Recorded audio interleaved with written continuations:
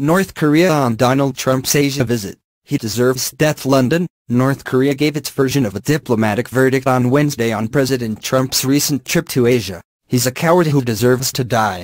Pyongyang's state media slammed Trump for insulting North Korea's leader Kim Jong-un while on a 5-country tour of Asia. It said the American president, who Kim has feuded with for months, deserves the death penalty. The worst crime for which Trump can never be pardoned is that he dared to malignantly hurt the dignity of the supreme leadership. He should know that he is just a hideous criminal sentenced to death by the Korean people, it said. The comments were published in an editorial in the Rodong Sinmun newspaper, a mouthpiece for Kim's ruling Workers' Party of Korea. The paper also branded Trump a coward for canceling a visit to the heavily fortified border area that separates North and South Korea. Trump returned to Washington on Tuesday after a tour of the region that included stops in Japan, South Korea, China, Vietnam and the Philippines. The purpose of the trip was to discuss trade and efforts to halt North Korea's nuclear ambitions.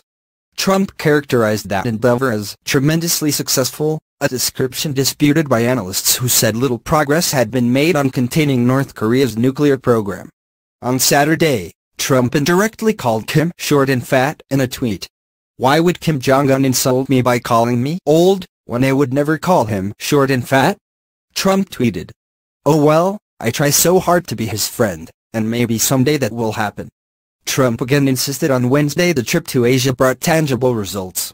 Our great country is respected again in Asia. You will see the fruits of our long but successful trip for many years to come. He tweeted. Later on Wednesday, Trump is expected to make what he's called a major announcement on trade in North Korea. He has given few clues as to what he'll say.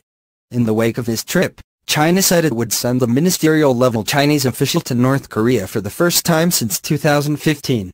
Trump has repeatedly called on Beijing to do more to use its influence to pressure Pyongyang into altering its behavior. China is